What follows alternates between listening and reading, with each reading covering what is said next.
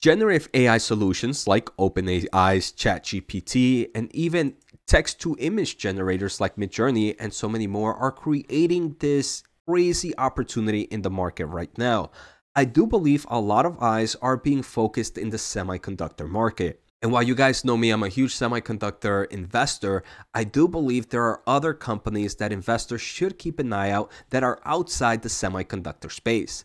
Let's take a closer look in today's episode. So right off the bat, I'm going to explain that outside of semiconductors, and I'll kind of talk a little bit about semiconductors at the end of this episode, I believe three big players here in this AI generative solution race are going to be clouding giants like Amazon, like Microsoft, and like Google. And right now, what's happening is thanks to all these plugins, thanks to all these generative AI solutions, we are seeing an influx of software developers creating new AI solutions. And we can see this article real quick that came out a few days ago that AI developers are stymied by server shortages at AWS, Microsoft, and Google. Remember, to kind of create generative AI software and solutions, you need a lot of computational power. And it is pretty expensive to kind of go out there and purchase your own supercomputer. So what AI developers are doing is obviously they go to these clouding giants like Amazon, like Microsoft and Google and rent out their computers. And these are based on consumption-based models. So at the end of the day, this kind of AI developer push, in my opinion, is a big win for all these clouding giants, right? Before we go any further, I want to thank you for watching, and I need your help to reach my goal of 30,000 subscribers by the end of the year.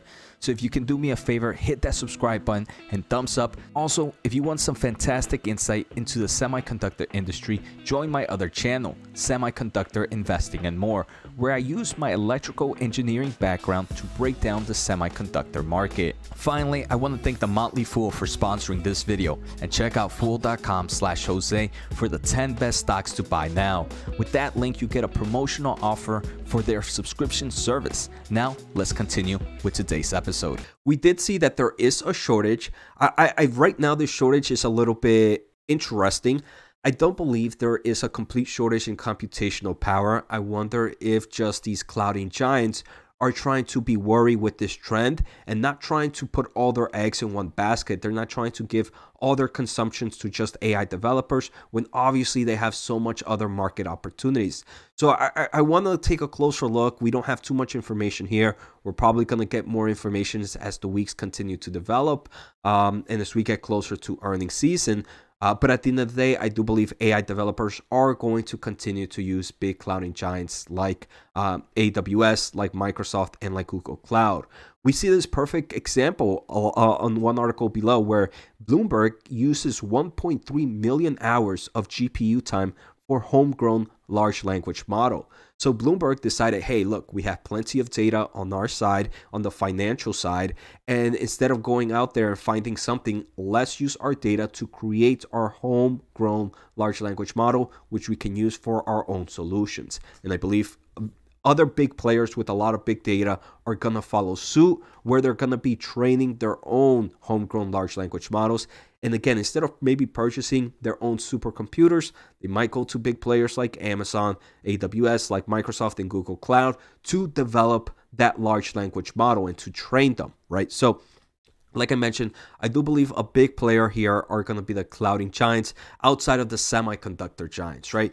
Now let's go back to the semiconductor giants. Right now, I see two potential customers as well. So the first potential customer is obvious. It's these clouding giants, right? These clouding giants, if they need more computational power, they're going to go to big players like NVDA, like AMD, to continue to develop these supercomputers, even Intel, right?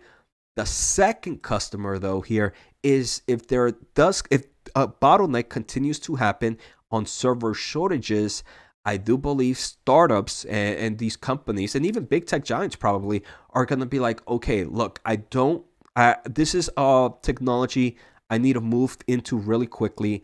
I can't handle the bottleneck shortage and waiting for servers to open up. I'm going to have to go create my own servers. So I do believe that's also going to do well for server builders and also the semiconductor companies. So this was a pretty quick video, I know, But I want to just showcase how this generative AI solution is not only important in semiconductor companies, even though we mentioned a few customers here, it's also could be a very, very good long-term investment idea for companies like Amazon, like Microsoft and Google. And we're still in early innings, in my opinion, in software development with AI solutions. I believe we are going to continue to see more and more come out on a monthly basis. If you are really into the space, I'm pretty sure you're seeing new solutions come out on a weekly, maybe even on a daily basis right now. So I hope you guys enjoyed today's episode. Take care, have a good day, and see you next time.